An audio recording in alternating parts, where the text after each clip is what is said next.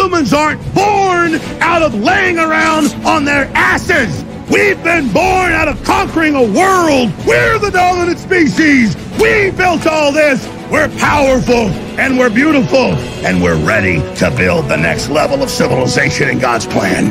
But you must stop bowing to those who want to make you a victim.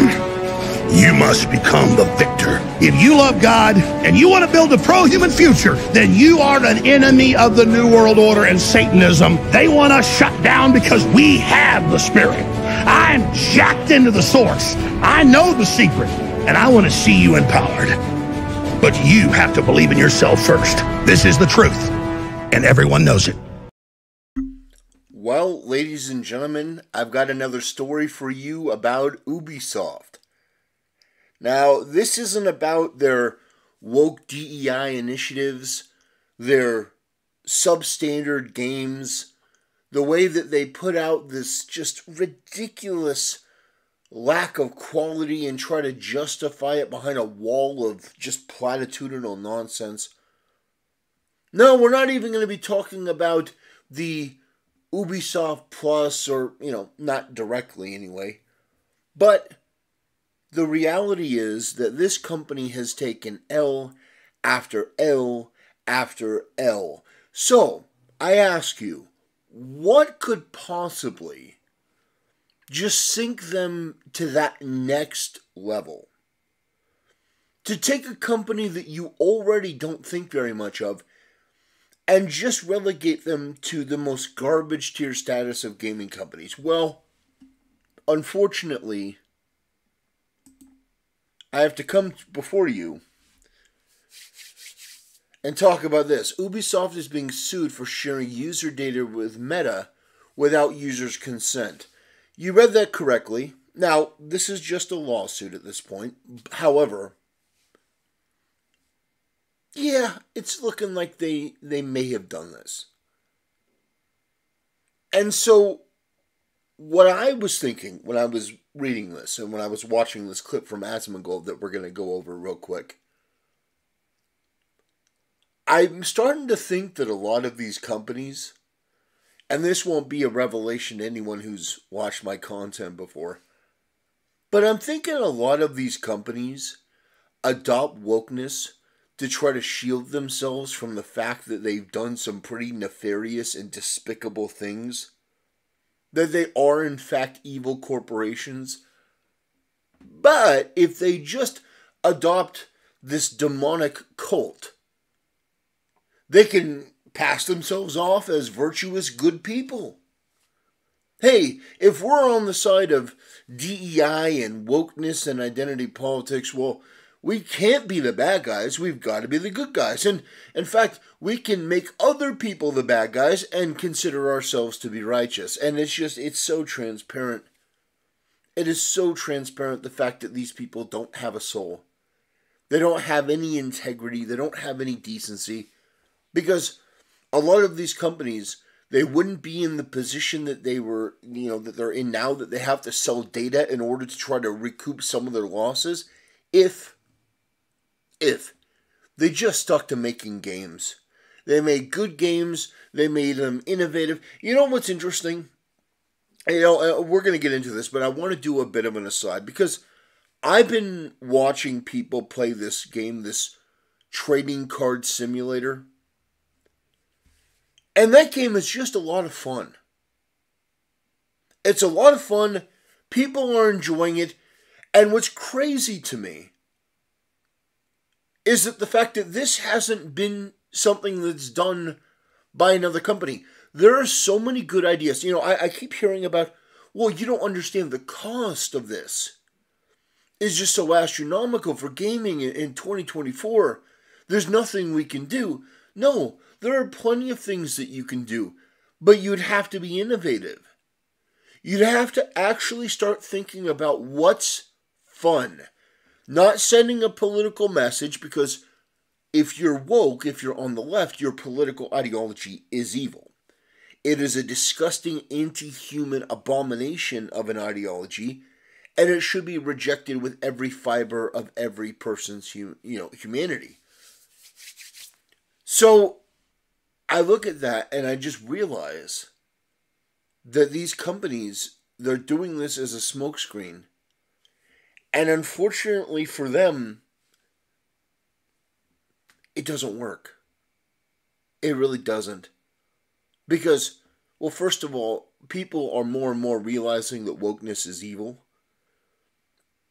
But as they reveal more and more that this is an evil ideology from the far left lunatics, your nefarious actions are also going to come to light, and you're going to be held accountable for them. Oh, Ubisoft, if it ain't Ubisoft with another frick up? No way. How does this happen again? Ubisoft is being sued for sharing user data with Meta without users' consent. Seems like their games don't generate them enough money, so they're selling players' data. What the fuck? The class action complaint reveals that the publisher of some of the most popular gaming franchises, still active today, has been sharing personally identifiable information with Meta every time a user purchases a game on the Ubisoft store or subscribes to its Ubisoft Plus service. Damn. And now it makes a little bit more sense why they've been pushing this service so much. And this is guys, look at the price difference here. $110. The Ultimate Edition, if you subscribe to Ubisoft. So it's very clear that they're trying to use these high prices as a funnel to get people to subscribe to Ubisoft Plus. Man, because they really have been pushing it a lot, haven't they? Okay, so because they didn't consent to it, maybe Ubisoft is going to have to pay out some money. Man, they're going to have to sell that Assassin's Creed game for $140 now. Assassin's Creed Shadow is unavailable for purchase? Is it really? Let me see. Yeah, is this true? Am I not able to buy the game? Damn. Actually, it is true. Like, you literally cannot even buy this game. Man, that's something special, isn't it? That's really kind of surprising that they got rid of all of that. That's not looking too good at all, is it?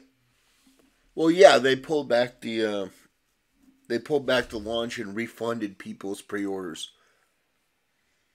Man, yeah, yep, that's not great. No, and it goes to show that a lot of these companies aren't really even interested in games. They're trying to sell you on a service. So I guess maybe the idea is they don't care how good the game is, because they'll get you in with the name of the franchise. So Assassin's Creed, Star Wars Outlaws. They'll get you in on the name. Maybe you'll subscribe, and then they can sell your personal information to Mark Zuckerberg. So, from their point of view, it's a win-win. But it's not really. Ubisoft stock is in the toilet. We've gone over this. Their stock is just astonishingly low. You know, the only time that Ubisoft stock has raised in the last couple years has been talk of Ubisoft being sold to a Chinese company. Yeah, Tencent. People are buoyed by the idea that Tencent, a Chinese just juggernaut, is going to own Ubisoft rather than the French. But yeah, what just an unbelievable series of failures from this once giant company. I mean, it really is astonishing when you think about it. When you really analyze something like this, it becomes so clear that a lot of these companies have been filled with utter garbage. They don't care about gamers, they don't care about gaming. They're just looking to make money. And it would be one thing if they were making money off of making like really, really good games. But they're trying to make money in these back alley, shady, nefarious ways while pumping their franchises with these woke steroids that nobody wants. Like, there's no universe where a team of people that have the best interest of Assassin's Creed in mind get together and say, we're going to make an Assassin's Creed game in feudal Japan, and the main character is going to be black. We're going to pick this obscure bit of Japanese history where some slave, some nobody, there was a curiosity for a warlord. We're going to have him be the main character in feudal Japan. You would have to be insane. You would have to be insane to think that that is what your audience would want. But they do it. And then they wonder why they fail. You wouldn't need to be this evil and go to selling people's user information if you just made good games. Do you know what company I don't think would ever do this despite people in the West hating their guts? Is Nintendo. Now, I could be totally wrong, but I don't think that Nintendo would do something like this because they don't have to. Despite all of the outrage that Nintendo basically doesn't let people in the West do whatever they want with their IP. You know, Nintendo shuts down mods that take Breath of the Wild and turn it into a multiplayer game. Nintendo comes out and says we don't want emulators or emulations as it relates to our games. They come out and basically lay down the law and set up their guidelines and set up the things that they want, sometimes extremely over the top. But at the end of the day, as much as you may hate them, as much as you may not like them, they still make great games, and they still have amazing IPs, and they're still coming out with new ideas, like Splatoon, for example. That was an idea that came out of nowhere. Nintendo's like, well, we want to enter the first-person shooter scene, or the third-person shooter scene. We want to enter the shooter scene, but we're going to do it in our own way. And they made a smash hit. It's actually really fascinating. And they didn't have to resort to things like this. So, Ubisoft, I don't really know if there's any... I don't even think I could pull you out of this. I gotta be honest. I'm usually pretty optimistic about the fact that if I were put in charge, I could pull them out. Because the decision-making behind this wouldn't really be that difficult to do. I mean, to fix a lot of these companies, all you'd have to do is fire the people who are woke. You just have to basically go through like Anakin Skywalker Order 66ing the Jedi Temple. That's basically what you'd have to do. You'd have to walk in with a team of security guards and just point them out and get them out. But in this case, I don't know how you recover. Your stock is in the toilet. Your morale has never been lower. You need a purging of the executives in your company. Nearly all of them. Because clearly there are a lot of problems. And at this point, it can only be something that comes from the top. So, ladies and gentlemen, yeah. Asmon's editor calls it Ubisoft can't catch a break. No, they can't catch a break. But that's by their own actions. It reminds me of The Simpsons where Sideshow Bob, he keeps stepping on the rakes.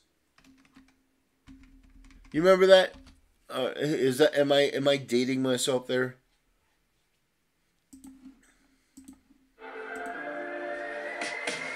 Being rare is embracing every version of yourself.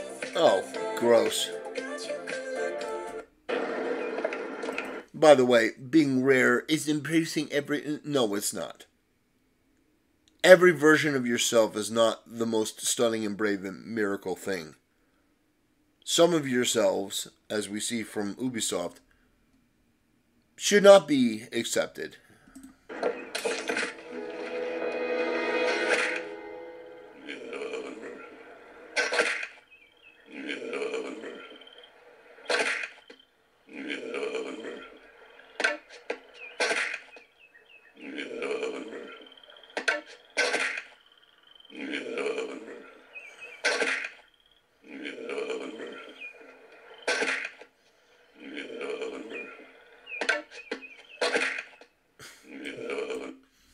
Yeah, Ubisoft. There you go.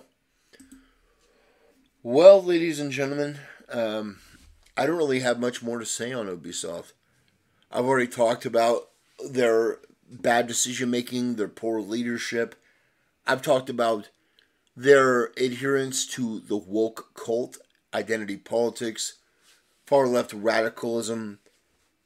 They've adopted a lot of this into their games. You know, Star Wars Outlaws was another example. But it's more than just that. It's their games are substandard when it comes to graphics, when it comes to gameplay, when it comes to originality, when it comes to design, creativity, passion. They are lackluster in all categories. They don't excel at anything. There's no innovation. There's no game from Ubisoft where I look at that and go, yeah, you know, they've got a team of people that care about what they're doing and are clearly in it for the long haul and really want to establish something that's going to basically outlive them. They want to create new franchises. They're not really creating another Assassin's Creed. They're just trying to milk Assassin's Creed for all it's worth, because what has been said and is totally true is that evil cannot create. It can only destroy. It can only replicate itself, and that's absolutely true. Anyway, that'll do it, ladies and gentlemen. Thanks for watching. See you next time.